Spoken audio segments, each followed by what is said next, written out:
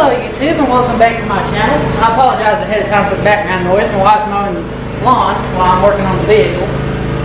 And today, this is going to be kind of like a companion or follow-up video to the video where I put the skid plates on the front and rear differentials and that they developed a leak. Now, I'm not sure whether it's because of the button head bolts with the Allen head. I wasn't able to get them torqued down tight enough, or whether it's the fact that as I was working on it, I disturbed the factory seal. So what we're going to do today is we're going to drain the differential fluid. We're going to take and replace the button head bolts with grade 8, just regular hex heads, and we're going to reseal the diffs. Now I've already done the front about a week ago. Which, I didn't film that one because that one's a bit of a bugger. It took a little longer than expected. But I'm going to film doing the rear diff, which is the same process as the front. It's just that on the front you have to work around your steering components, which makes it a little bit more difficult. Now for the project today, what I'm going to use is I have went and bought grade 8 bolts. I needed 5 front and 5 rear to replace the button heads. These are 5/16 by 18 by 3/4.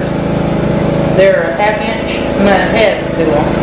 So these will go in. They're slightly longer than the factory hardware, so that will compensate for the added thickness of the skid plate. So I will need an Allen key set to take out the button head bolt. I have a 1/2 inch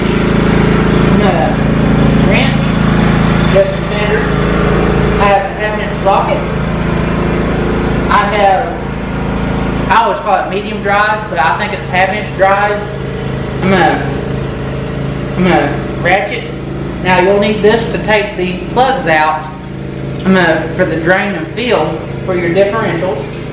Of course, I have a short and medium extension, and I have a tube of RTV. Now, this will be used for making the gasket. I've not purchased any gaskets because this is your gasket maker. There's no gasket on it from the factory. I know you can purchase gaskets, but to be honest with you, you're throwing money away doing that. Just a good bead of this is all you need. So we will take and get underneath the Jeep, and we'll start taking the skid plate off and start getting things disassembled. Okay, so here we are under the Jeep. I apologize if the video is a little shaky. The tripod doesn't go small enough to get under here. So we're going to start by taking out all these small button head bolts to get the rear diff skid plate took off. And then once we have that out of the way, we will slide our catch pan underneath and we will drain the differential oil out. See you in a bit. Okay, so after digging around a little bit, I couldn't find the drain plug, so we decided to go with plan B for how to drain the differential. Basically, you take all of your bolts out except for your top one. Leave the top one in, but loosen it. That way your differential doesn't fall down. And then with all your bolts loose or out and the top one loose, you can then take a screwdriver or scraper tool and work it up between your differential and your differential cover to break the seal at the bottom and let all your old differential fluid drain out. So we're going to stop the video. I'll get that. Once that's done draining, I'll take the final bolt out and we'll have the differential cover off, and we can start cleaning things up and getting things prepped to reseal it, put it back together, and fill it back full of new differential fluid. Okay, so we have the differential cover off. So now what we need to do is clean our mating surfaces. And I like to start with my scraper tool and just go through and get as much of the old gasket material off as possible. the more you're able to scrape off, the easier the next step will be, which involves a little bit of power tools, and that I like to take the wire brush and a drill,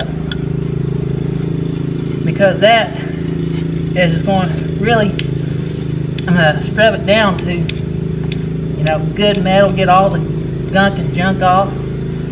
But it's important to scrape as much as you can of all this old gasket material, and just get it all as much scraped off as will come off, because the more you can get off, the less it's going to gunk up the wire brush, and the easier it's going to be.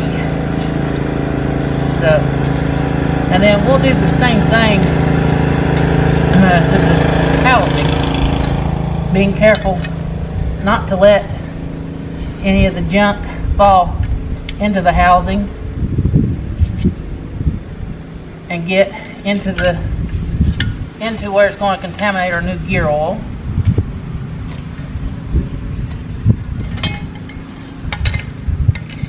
But this is the not so glorious part, is all the cleanup crap. But this is absolutely crucial, because the cleaner you can get this, the better seal you're going to get. So we've got most of that scraped off, so we'll cut the video off. I'll shimmy back under the Jeep, get that cleaned up, and then it's time to break out the power tools.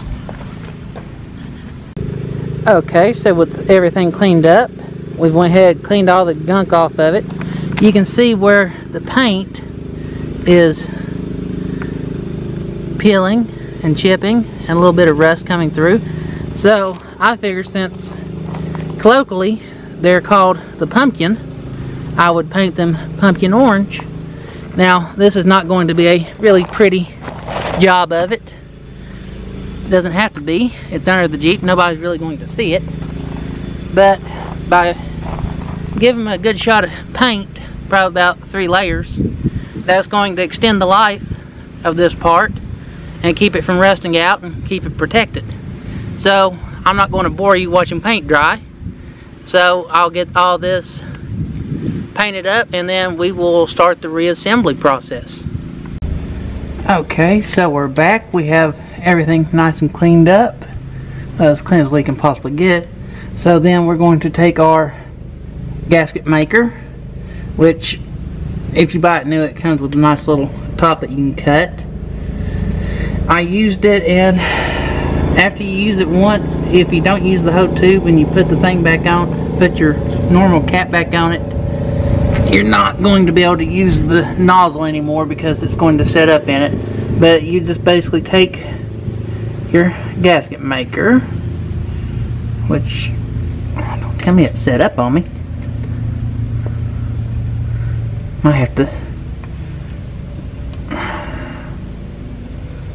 it might have set up on me in the tube. I got another tube around here, but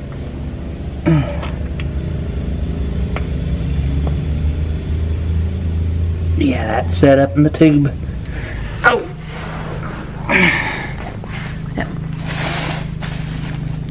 No problem. I think that might have been my old tube of it from when I had the Dakota.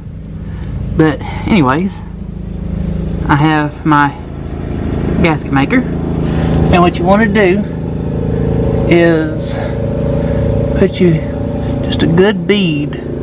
Make sure you circle around your bolt holes. But, which that might be a little bit thick, but just to kind of give you an idea, I'm going to spread that out just a tad. But it's a little harder to do without the thing, but just a good healthy bead like that around your entire surface. I generally like to put it around it, let it set for probably about 10-15 minutes. And then I'll take the differential cover and I'll put it on, get it started and lined up, get all my bolts in, and then I'll take and start torquing things down.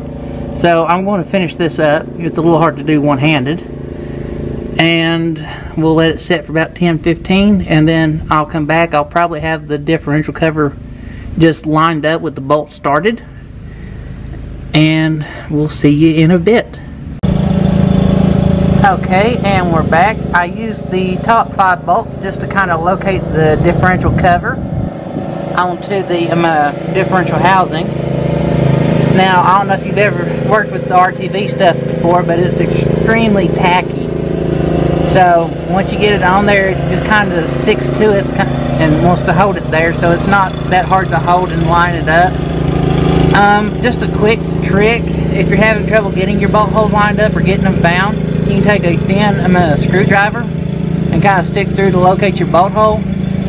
On the front, I ended up having to use a thin screwdriver to locate and kind of hold the differential cover in place while I lined up the bolt from one side.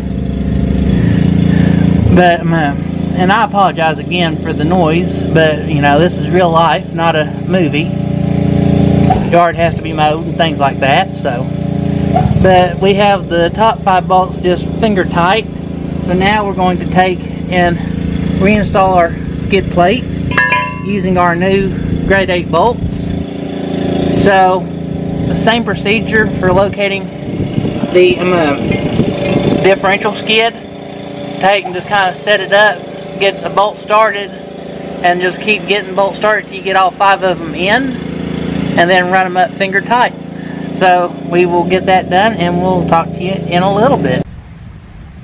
Okay, we're back. We have the rear skid or differential skid in place. All the bolts are just kind of ran up finger tight. Don't want to right now your gasket maker is still fairly fluid, so you don't want to squish all of it out. So what we'll do is we'll just give this a few minutes with it in, with your mating surfaces in contact like it is. We'll give it probably about 10 minutes, let that set up a little more, and then we'll come back and we'll torque our bolts down. Okay, so we're back one final time. We have it filled up with the required amount of gear lube. I did manage to find an old bottle that had a little bit left in it and just a short piece of rubber hose. Filled it up out of my big ball that I bought for this particular job, and was able to take and put the hose on top of the bottle and turn it sideways and squeeze, which greatly sped up the fill procedure. The turkey baster works, but it's very, very slow and tiresome. But we've got it filled back up. We've got the drain plug back in. One thing I do want to note, on most of your drain plugs for things like differentials and transmissions and possibly transfer cases, I'm not entirely sure on that one, is that most of them tend to be magnetic on one end. So whenever you take a drain and fill plug out, just look at it, check it, wipe it off. The amount of metal shavings compared to the mileage on the vehicle can kind of give you an idea as to, you know, what condition the internals are in as far as wear. You know, excessive amounts of metal, you know, is usually a bad sign, but, you know, expect there to be at least a, you know, an appropriate amount, because parts do wear over time. But you want to make sure you take and clean that before you reinstall it, because that's kind of like the filter to keep all the little metal bits from just floating around in the oil. They eventually get collected on your plugs most of the time. As to knowing when it's full is usually very simple. Now, if you have like an aftermarket differential cover that's, you know, extra capacity, you know, it may be a little different. Follow the instructions that came with it usually. But generally on a differential, when you're if you go to check it or you're filling it, you fill it up to the bottom of your fill plug, whether it be a thread in or just push in. Generally, as long as you're, you know, roughly at the bottom of the plug, you're okay as far as fluid levels. If you're filling it, fill it. I like to fill it till it starts draining back out. That way I know it is full. So then, you know, I'll fill it till it starts to drain out. Then I'll put the plug back in it, and away I go. So I want to thank everyone for watching. A like is that can't talk, speak, explain for splutter sometimes. A like would greatly be appreciated. If you enjoyed this video, check out some of my other ones. Feel free to subscribe to that way you can find me again and see when I post. And thank everyone for watching.